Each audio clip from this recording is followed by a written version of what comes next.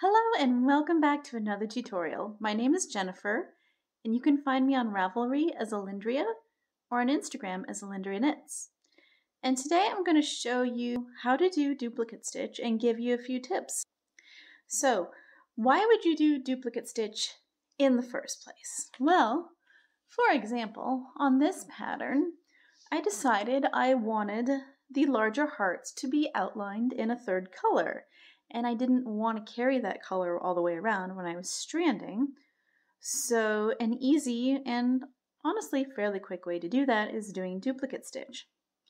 Another reason you can use duplicate stitch is say you did your color work but you accidentally messed up and did a couple stitches in the wrong color. You can come back at the end and then just use the correct color and go over that and correct it, and you don't have to worry about frogging or ripping back or having the pattern messed up. Or you could also use it to just fill in an area, like say I wanted to change the color of this heart right here, or fill in the little section in the inside of this heart. You could use duplicate stitch to do that. Let's get started. So when you're doing duplicate stitch, you have to cut a length of yarn. You want it long enough so you don't have to cut too many pieces of yarn. It depends on how much duplicate stitch you need to do, but the longest I will make a thread is maybe 2.5 feet, because you don't want to get all tangled up while you're trying to pull everything through. So, and then you'll just need a tapestry needle, and you thread that yarn, and then you're ready to go. Now, when I'm doing duplicate stitch, what I like to do is, well, first of all, I like to do it before I complete the sock. It depends on where the duplicate stitch is on the sock. So I've knit the leg, and the next part is doing the heel. I find it's easier to do the duplicate stitch while I'm still able to stick my fingers inside and kind of stabilize it from the inside, rather than having to stick my hand all the way inside a finished sock. So for this part, I knit this next band of the pattern so that I'd have something to hang on to. So for the big heart, I'm just going to be doing the duplicate stitch around that outside edge. And if I hadn't had a few rows to hang on to, then it would have been very awkward if I only had like this single row of the light color. So you want enough to hang on to, but you don't necessarily want to wait until the end of the sock. You can still do it. It's not impossible. I just find it's a little easier this way. So my next tip is hold the sock, at least at the beginning, in the direction that it's being knit. And figure out where you want to start. So you want to start at the bottom and work your way up. You don't have to, but I find that's what looks the best. So since I'm doing an outline, I will start here at the bottom. I'll go across here, then I'll come up the side, and then go across here, and then up, and then over this way. Now, when I get to here, I will cut the yarn if I haven't run out already, because then I'm going to cut another shorter length and then work up this column. You do not have to do that, but I find for me, my duplicate stitch looks slightly better when I work up a column rather than when I work down a column. If you don't want to mess with that, if you don't want to fuss and cut another piece of yarn and have more ends to deal with, you can definitely go down the column. No one's stopping you, it's your knitting. And you might as well try it. Maybe you like the look of that better. I'm always a big proponent of trying different ways and seeing which way works best for you. But if you're unsure, my recommendation is to work up a column rather than down a column. Now that you have your yarn, when you work a duplicate stitch, what you want to do is you want to come up underneath at the bottom of the stitch. So at the bottom of a V. And then, depending on which direction you're going, so let's say on this row, I'm going to be going right to left. So if I'm going right to left across a row, for each stitch, I want to work the right leg before the left leg. So, because the point in duplicate stitch is to follow the path of the yarn that's underneath. So when your knit stitches are making a little wave pattern, kind of like this. So you want your duplicate stitch to follow that wave pattern.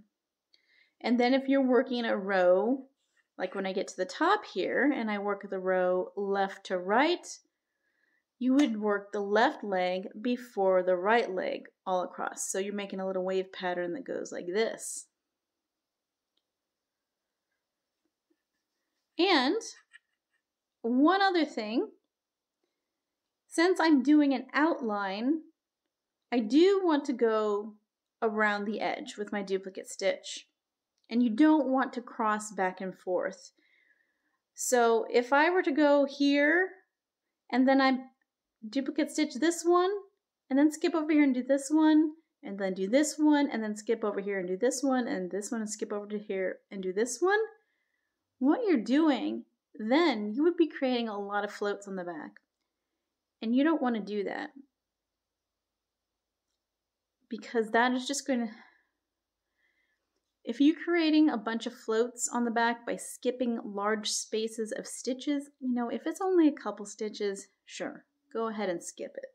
But something like this, you don't want to skip and do one here and one here and one here and one here, because those floats are just going to make whatever it is tighter, and you could accidentally pull it too tight.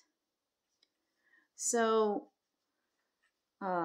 yeah, don't do that when you're doing an outline. Now, if you're filling in, like let's say I wanted to come in here and fill in this heart and make it a different color, then you're going to start at the bottom and you're going to work back and forth in rows, right?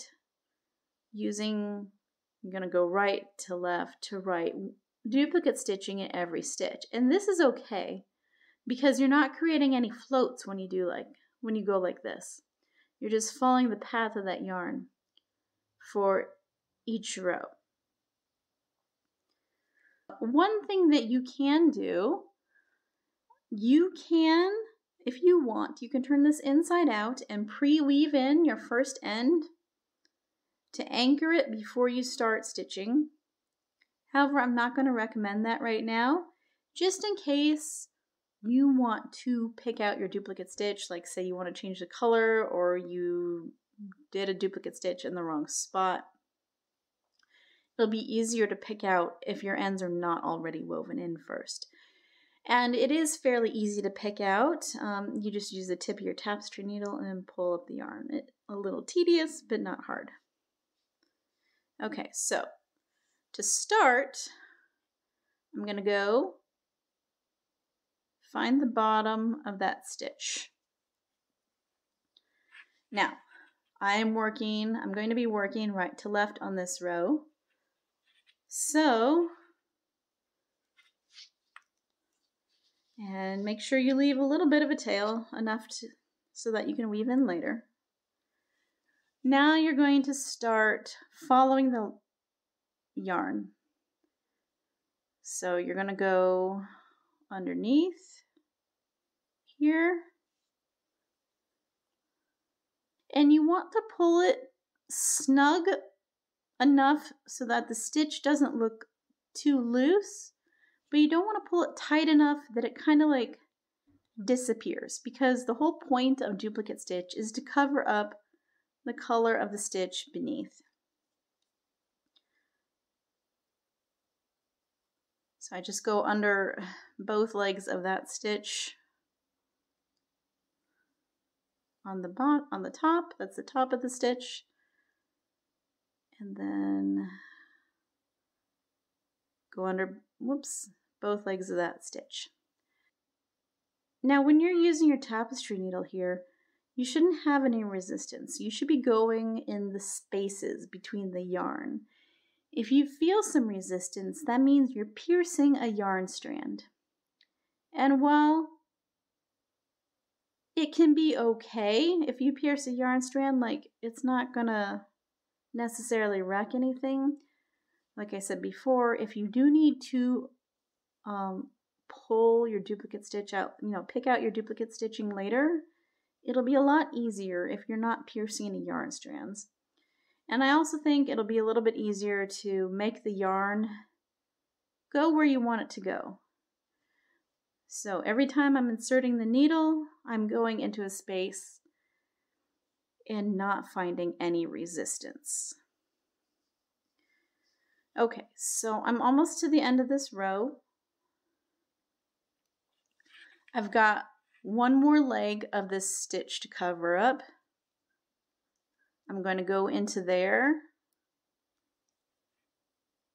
and then I'm going to come up one row. And I'm turning it, hopefully you can see this on camera. I don't hold it like this when I'm actually doing it, but I go like this.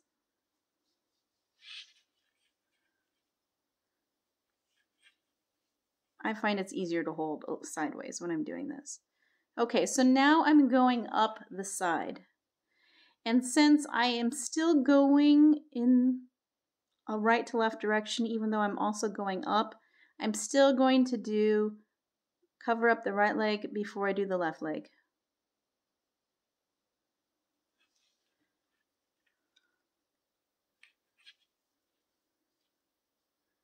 And again, I will be going back down there and going up a row again. And remember, you're always aiming for the bottom of the V when you come up to start a new stitch. Still doing the right leg before the left leg.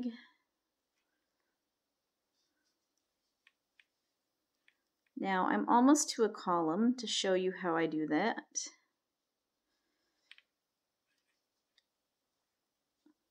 Just a couple more stitches here. Okay, so now I'm to a column. I'm going to duplicate stitch the first stitch at the bottom of the column. Okay, so here I am. What I need to do now is I need to do the left leg of this stitch. So I'm going to go down in here, but then I want to come up right here at the bottom of this stitch. So this is actually a very small movement. And essentially what I'm going to do is I'm going to go under the horizontal bar of the stitch. So when I mean the horizontal bar, it's essentially the top of the stitch. So you have your V at the bottom, and then connecting the top of the V, there's a strand of yarn. So I go into the bottom of this V, and I'm coming up after I pass underneath the top part of that white strand of yarn, which lets me come out at the bottom of the stitch directly above the one I just duplicate stitched. Now, when you're going up a column, I don't think it matters if you do the right leg before the left leg or left before the right, as long as you're consistent, because then it'll give it a consistent look. So I'm going to turn it sideways since that's how I hold it when I'm actually doing it. And I'll just do this little column right here. I'm going into the bottom of this stitch, trying to hold this so that you can see what's going on. So I'm making it slightly more difficult for myself. And then again, you're pretty much only going under one strand of yarn there. Now, when I work these stitches in columns, the legs do seem slightly looser than when I'm going either left to right or right to left, but I don't care. It really doesn't bother me, and I think, especially, these are socks. They're going to be on your feet.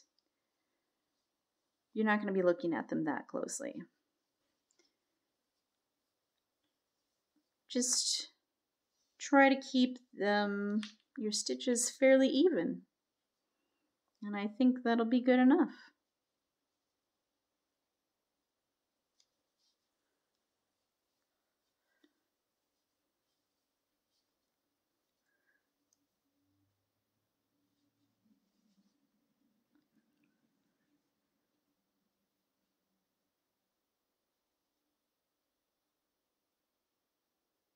Okay, so I have one more stitch in the column to cover up, and when I'm doing this, you can see like sometimes I'm kind of like poking that yarn, using my nails to kind of poke that yarn into place.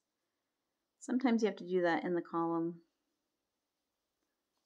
Okay, and now I'm going to be working right to left again, so I'm still doing right leg before left leg. And this is just going to continue. So I'll be working right to left, and then I'm going up another column on this side, and then I'm going to start working left to right, so I'm going to start doing the left leg before the right leg. And that's it. Once you start doing duplicate stitch, you'll realize it's actually pretty easy to do. So I hope that's been helpful, and happy stitching!